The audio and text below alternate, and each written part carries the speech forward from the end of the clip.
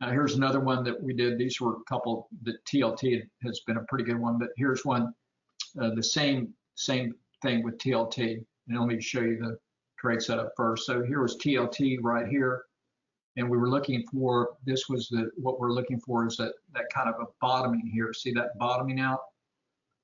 Okay, so then we set the trade up here. It could have kept going sideways, but we thought there's a high probability it's going to bottom based on our indicators, based on chart pattern.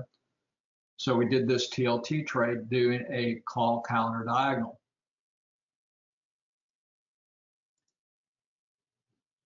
All right, so here was the trade when it sent out with the alert service, says new TLT long, trade at 94.35 daily plus 4 hour cycle low reversal, target 95 to 96. So this was buying a calendar. We started off this with a calendar at 95. So this was a 16 Feb, 31 Feb 95 call at 73, and then we adjusted it to a calendar diagonal. So on the 31st, so we did this adjustment here. So ended up with this adjustment where we were long the adjust trade now, we were long now the 16 Feb 95 call and a half, short the 7 Feb 98. Okay, so we went from a 95, we rolled the spread down and did rolled it up. So we started out with a 95 calendar, and so this, we'll go through this in the course in greater detail.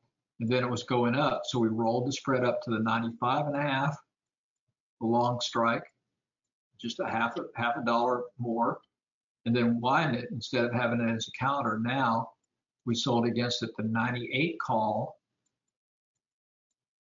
with the 7 Feb. All right, so working the trade to the upside.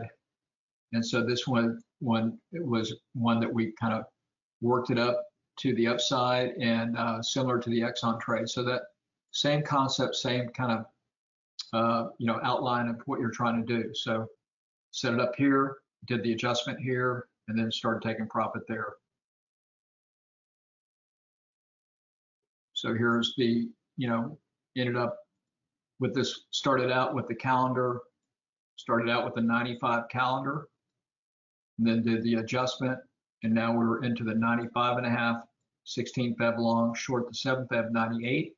So we widened that spread out. We had that spread then reduced down to 91 because we took a nice profit from the first adjustment when the 95. So we had this adjusted down to $91, and the spread blew to 236. So we had $145 per spread, 159% return.